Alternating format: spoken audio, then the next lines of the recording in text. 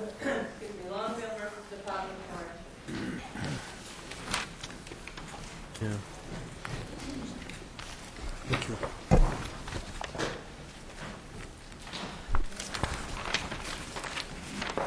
Good morning, Mr. Clunes.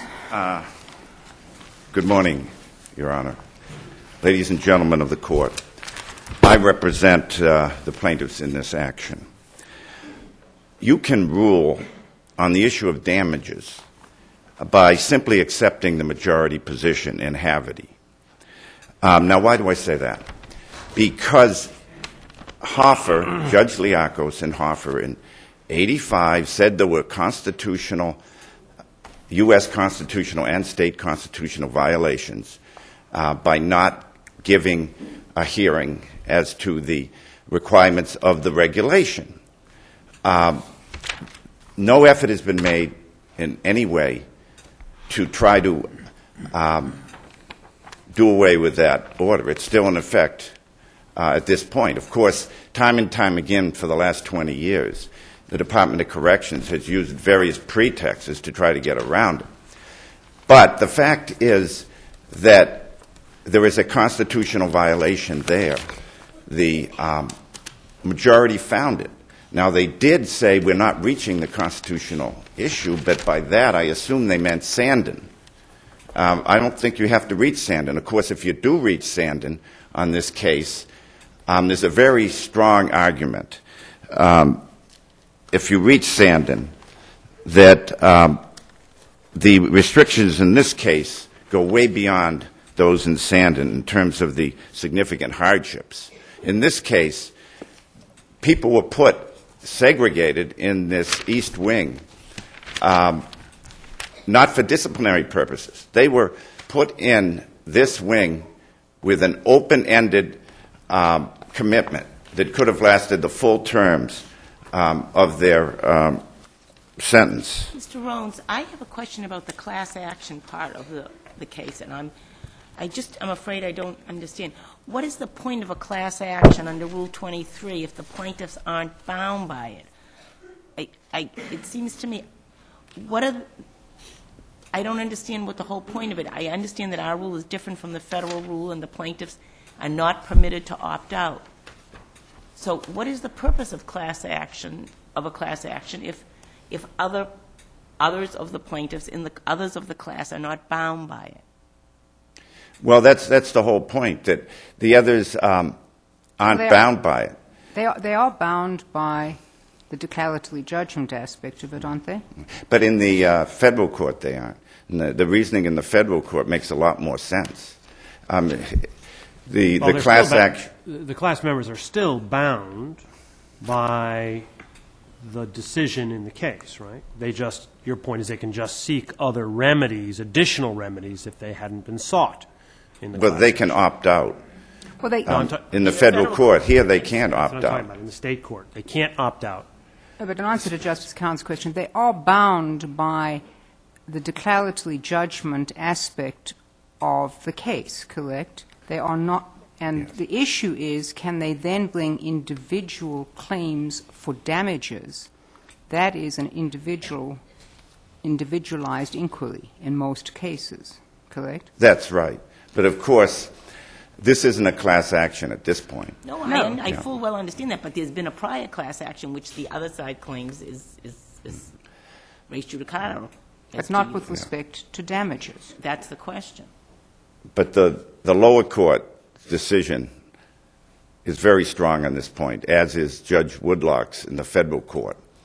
I think that there's not much question on this issue, that it's not fair at all to bind these individuals. Well, put it differently, whether or not it's fair, it would essentially do away with class actions where there was any attempt to obtain monetary damages. I'm not only talking about government officials, because individual damages are so, it may also have been put to rest by Aspinall, individual calculations of damages are quintessentially what class actions are not about in most cases. But in this case, it wouldn't be a problem in the sense that everyone went under the same deprivations. No, I understand. So if it was remanded down and the issue of class action was taken up, there could be rules set down as to how the damages were allotted. No, there are cases where damages can be litigated in a class action lawsuit. But the fact that there has been a class action with respect to certain relief doesn't necessarily foreclose class action with respect to other forms of relief. Yes.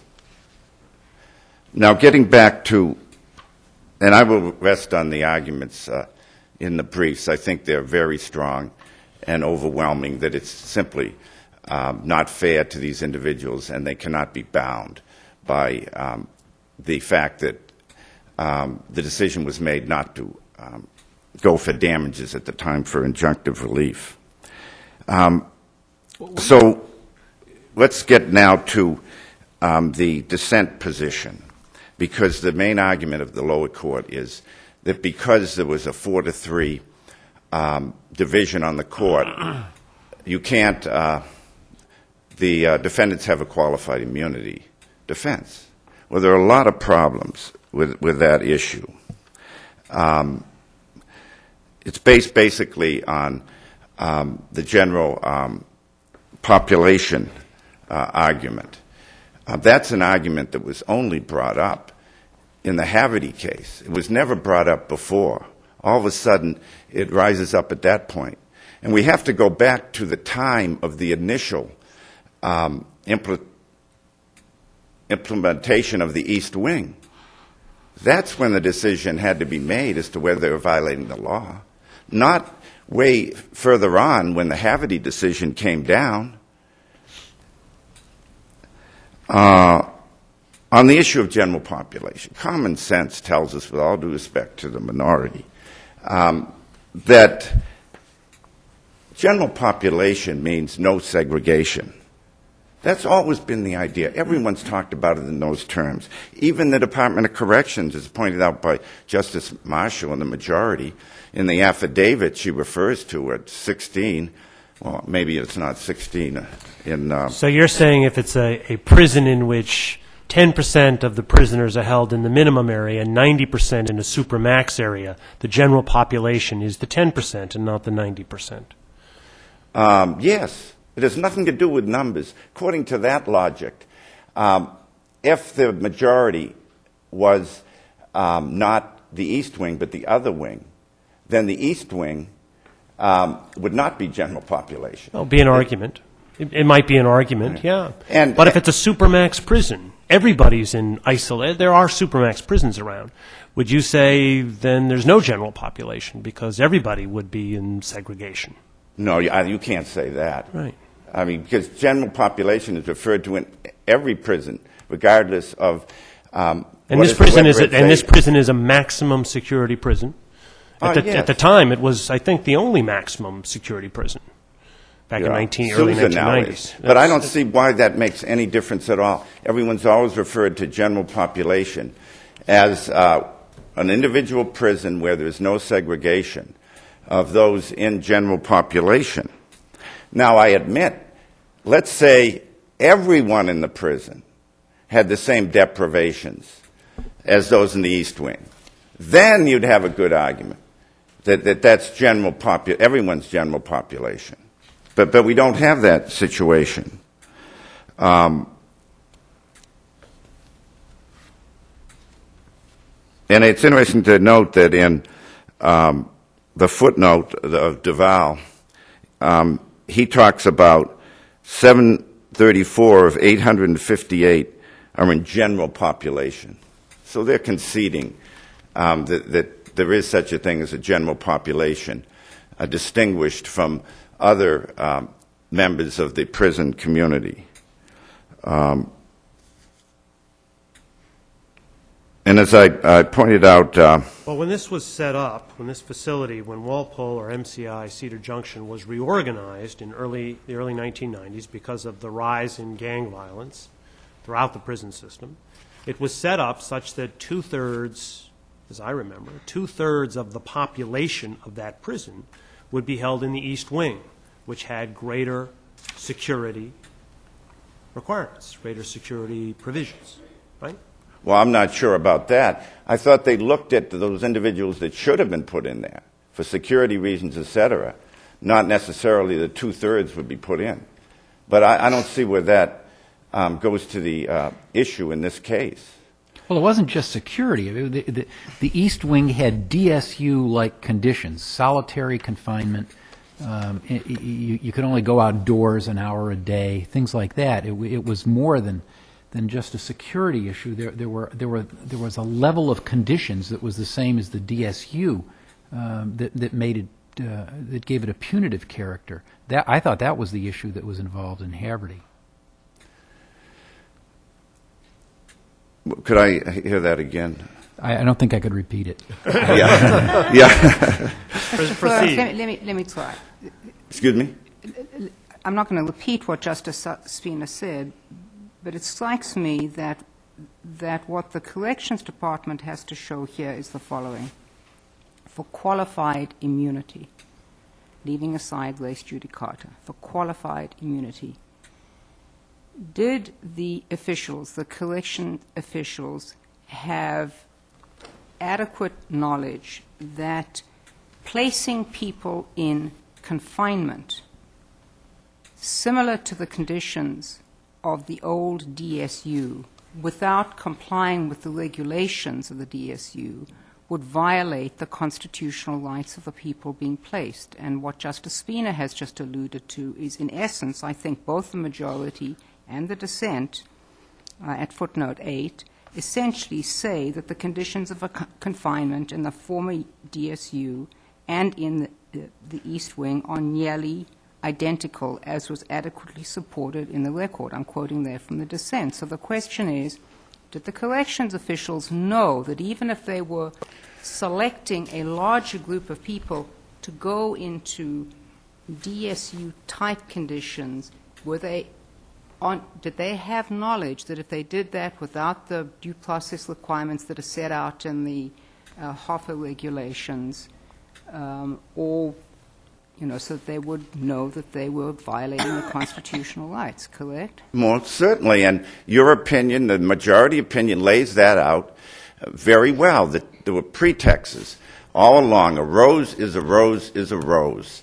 But Well, let's go back to that. If, in fact, the prison system had determined that that entire facility ought to have those conditions, then there's no argument, is there? No, exactly. Right. There's no argument, because that would be one population to be general, but that's not the case. Certain individuals are being treated differently, and that's key. Now, on the 4-3 issue, if I could briefly get into that, what are we saying, that if there's ever a dissent, that means the law's unclear? If that's true, then you'd have qualified immunity defense in every case where there's a dissent. There's lots of times that people or judges dissent. And you look at the Supreme Court case of Hope, where there were 7 district courts that came out with a qualified immunity defense. And then the Supreme Court said, no, the law's clear on that. It's always been clear. Over the vigorous dissent of one justice who didn't even think there'd been a constitutional violation. Exactly. So, it's hard to see where that 4-3 issue, particularly where had that issue been litigated before it got to this court? In fact, it had been litigated in the Superior Court, had it not? The issue in this case? In Haverty. Oh, yes. And you don't have to necessarily remand on the Sandin issue. He aired out the Sandin issue. No, but I mean, inmates had indeed challenged their housing in the East Wing. I'm thinking back now, I'm not positive of this.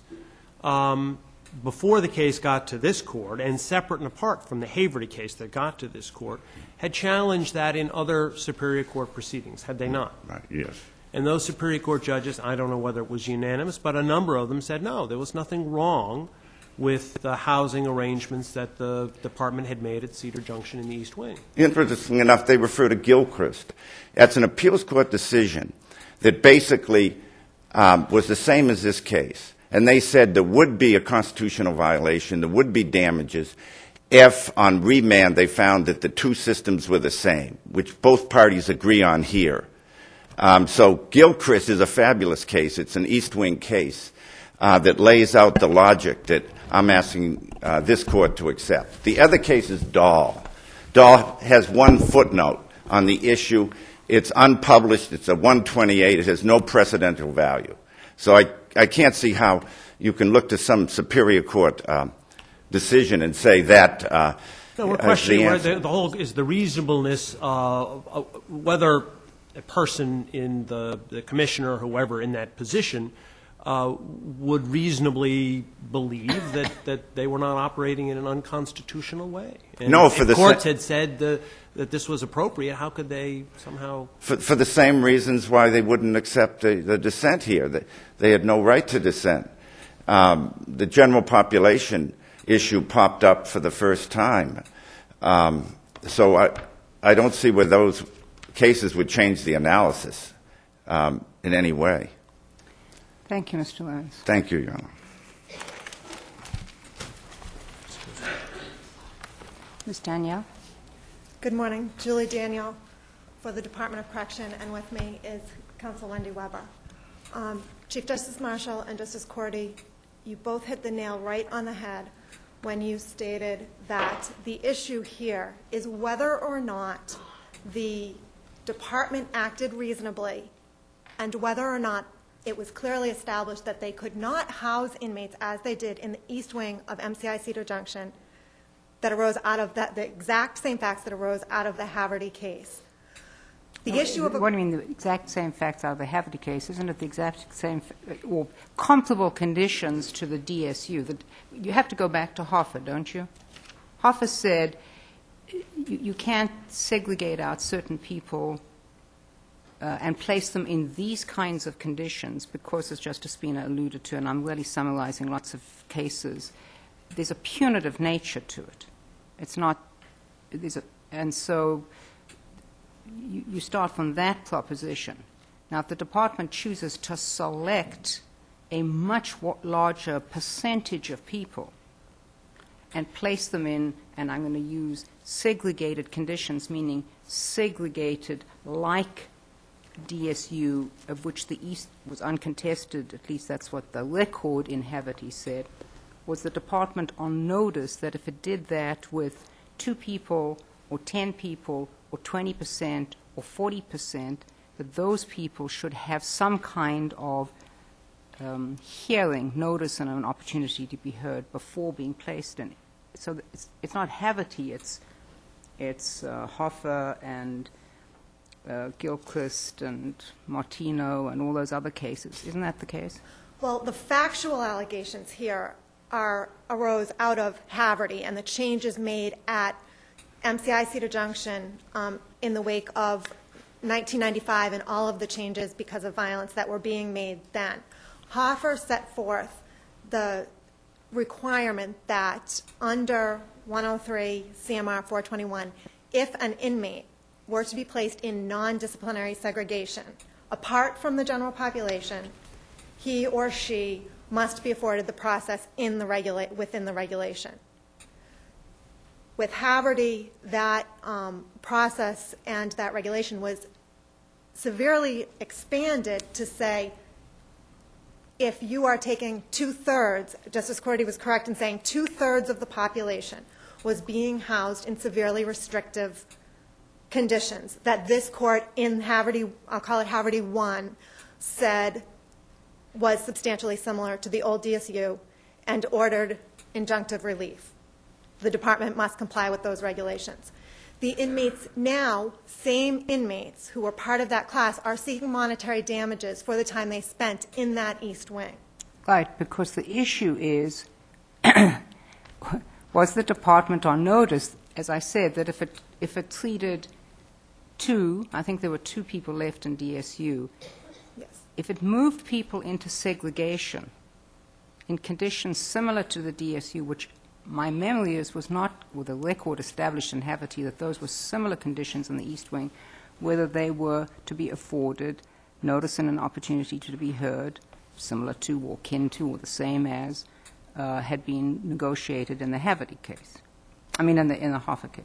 Correct, for the purposes of non-disciplinary segregation of a small portion of the population. Hoffer and the... I understand the department's argument, and viewed the other way, you can say it doesn't matter what the purposes are, because the issue is treatment of people in a particular way, no matter what the purpose is. Nobody questioned the security issues at risk in Haverty, I don't think. Correct?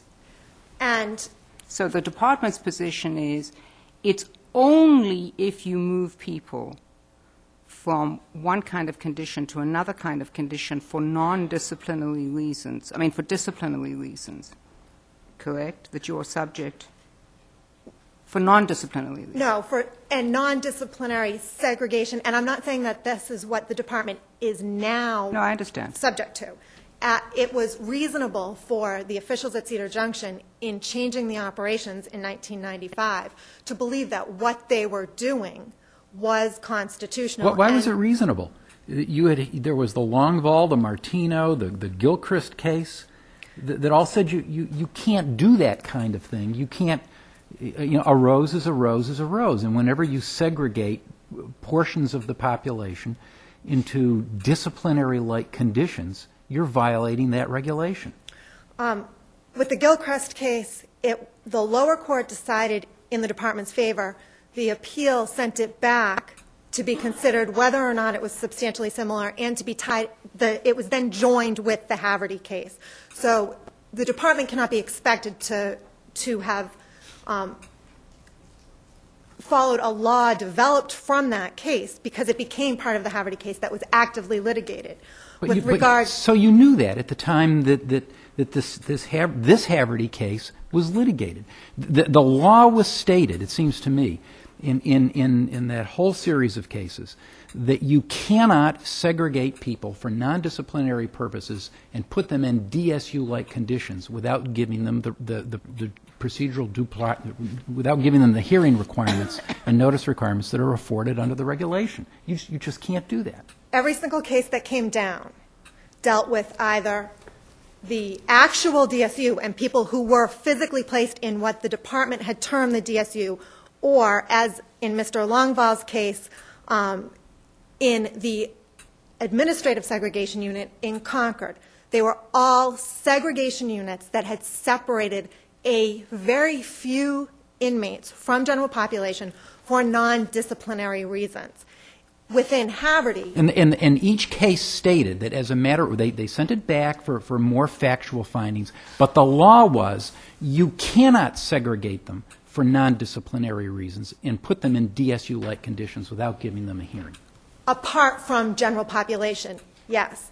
However, numerous judges in the lower court and 3 judges on this court in very strong language found that the actions of the department in making a general population that was very restrictive was absolutely constitutional and did not violate the 421 policy. What are you talking about? What cases was that said? In the Haverty case, the dissent specifically states... The dissent, the dissent occurred at the same time the Haverty decision was sent down. What decisions are you relying, what appellate decisions are you relying on that occurred before the Haverty decision was handed down? The issue never went to the appeals court because Haverty was a class... But it did. It depends how the department is taking a view, and I understand it. The department is taking a view that says, unless we are taking a very small number of people, DSU, ASU in Concord, and taking them out of the population and moving them for non-disciplinary reasons into segregation, nothing applies. Nothing about Hoffa or Gilchrist or Martino or Royce, none of that applies.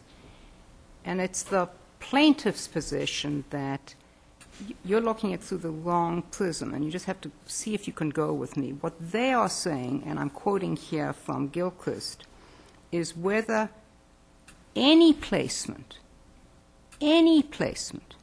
okay, any placement of an inmate in conditions that are substantially similar to the DSU, no matter what the explanation, if you do that without notice and an opportunity to be heard, you are violating the constitutional right. And every case, every appellate case up until then, said that, and that's what Haverty said. The difference here is you're looking at whether or not a reasonable official in the department official's position Right. would believe that what they were doing violated those rights. This court didn't even agree that there was a constitutional violation, which would have to, as you did in Torres, skipped over that, that part of the standard to reach the issue of whether or not a reasonable official in the department's position would believe that their actions in creating an entire general population at a prison would violate the 421 policy. And as Justice Cordy stated, if the entire facility had been operated as the East Wing. I don't understand why Mr. Loans conceded that, and I'm not going to get into that argument because we don't have that case. In other words, it may well be that if there is a maximum security prison, it may be, and I don't know this, and every single person is placed in conditions that are similar to the DSU conditions. It may be that the sentencing judge, taking that into account, knows that to be the case. I don't know about that case. I don't have that case.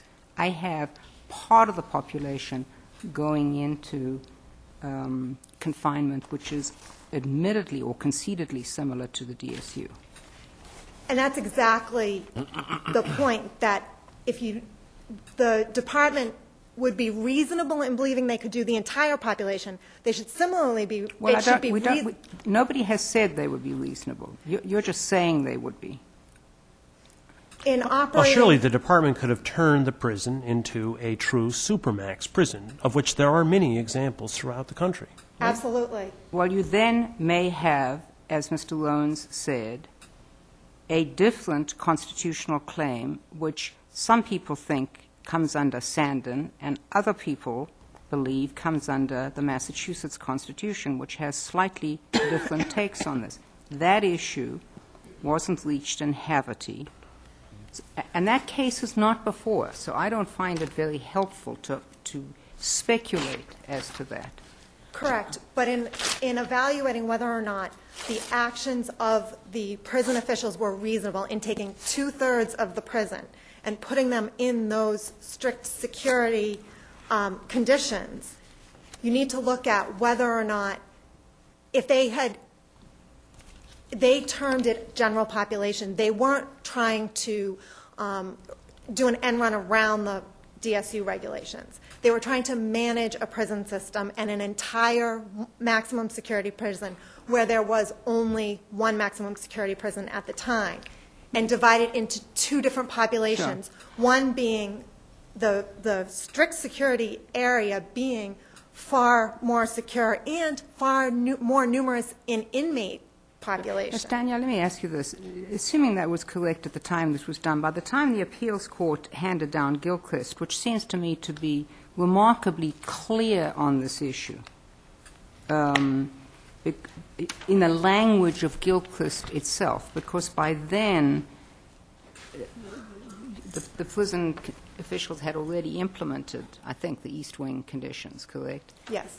Why would that not have placed the prison officials on notice? Because they're still dealing with DSU? Because in Gilchrist, both parties agreed that the issue of the big issue there was the constitutional issue, not the issue of whether or not the 421 was being followed. And the issue that both parties agreed that in light of Sandon and Sandon coming down, the issue had to be returned. I understand that, but there's guidance. There's guidance for prison officials. They read Gilchrist, and Gilchrist seems to me to make it remarkably clear that what was established finally in Haverty, in fact, was foreshadowed massively by Gilchrist, if not by Longval and Martino. In other words, you can't do this. You can't take some people and put them in these conditions without notice and an opportunity to be heard. In Gilchrist, the factual issues of whether or not this was the majority of the prison was never addressed. The issue that it seems to me that and maybe this is what the department's position is. It seems to me that the department, in essence, is asking us to conclude that the dissent in Haverty is the law. No, absolutely not, Your Honor. What we're saying is that based on the strong language in the dissent and based on other justices in the Superior Court agreeing that the actions that the defendants took were appropriate. How do you deal with the jurisprudence that there have been dissents all over the place when there have been claims of qualified immunity, and the courts have said even though there were dissents, there is no qualified immunity because a dissent in and of itself doesn't indicate. Because we're not specifically looking at the point of a dissent. We're looking at the strong language of the dissent. And we're looking at the fact that there are other lower court decisions. Isn't the answer, though, that... It comes afterwards. It's not a prior decision that somebody's seeking to ignore because there was a dissent. It's that at the time, before the case was decided, reasonable minds could differ. Absolutely.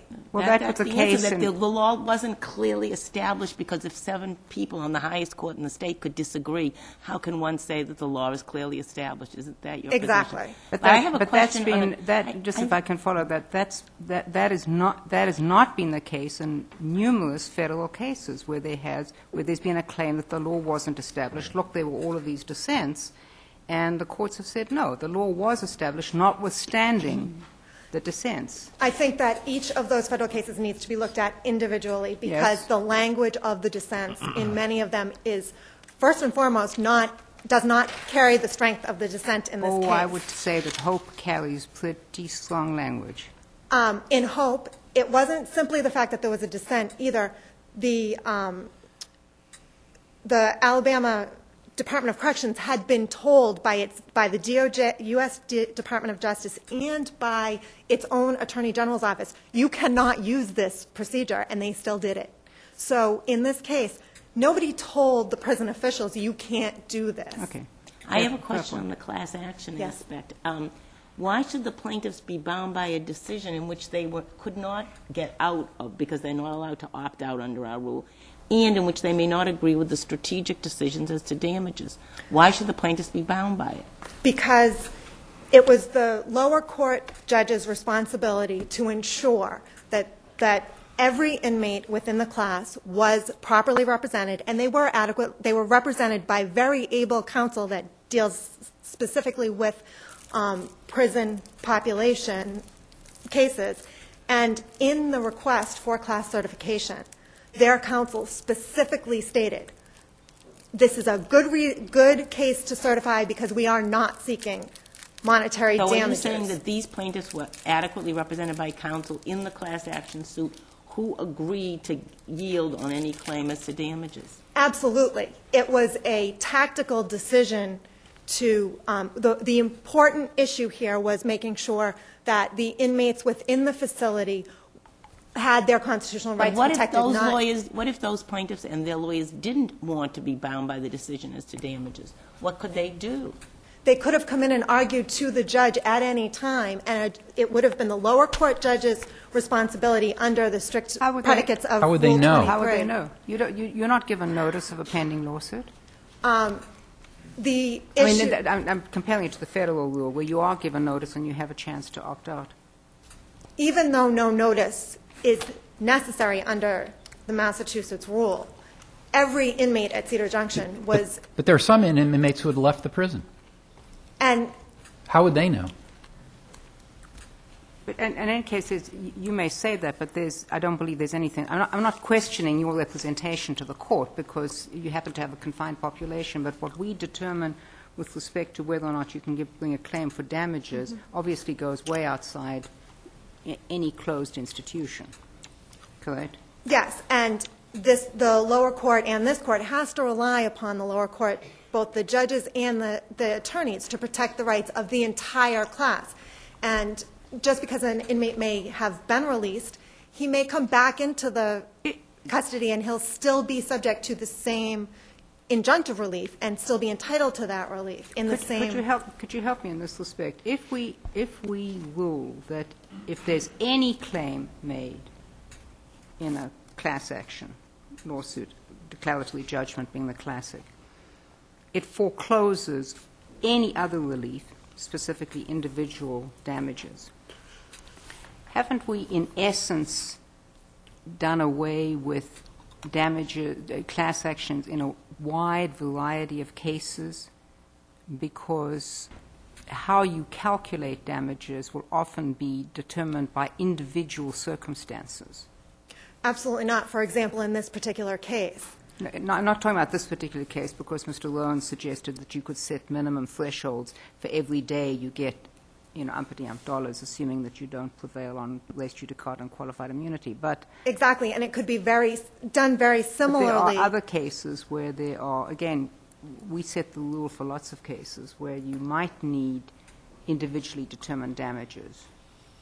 That case would be significantly different in the sense that there would be a personal injury action that would arise out of the facts. Well, there was a federal case involving the Massachusetts prison system, Maisonneuve versus Dubois, in 2004, where there was a class action involving the prison, and the federal court judge didn't even want to decertify the class for purposes of monetary damages, only considered the systemic issues involving equitable and declaratory relief. And wouldn't hear and didn't want to hear the individual damages claims. In Massenoff, the judge separated the two, but still maintained the case as a class action with monetary damages. It just so happens that at this juncture, there are very few inmates left in the case that now have money damages claims. But the monetary damages claims in that case would have proceeded on an individual basis, I take it. It was still part of the original class action that was filed. Your point being that counsel representing the class waived those claims. You could have brought damage claims and then asked for a separation. Absolutely. Okay. The tactical decision to not seek monetary damages. Well, that would be a real incentive for somebody who was a likely target of a class action to try to race to the courthouse door and file a class action just seeking equitable and hiring somebody to get just equitable and declaratory relief.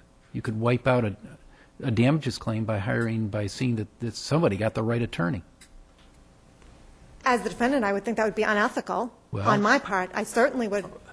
Well, that's the role of the judge, deciding whether or not the class is adequately represented, et cetera, et cetera, et cetera. That's not a process that's just done with no In any event, Absolutely. if you win on qualified immunity, we don't have to worry about this other issue, correct?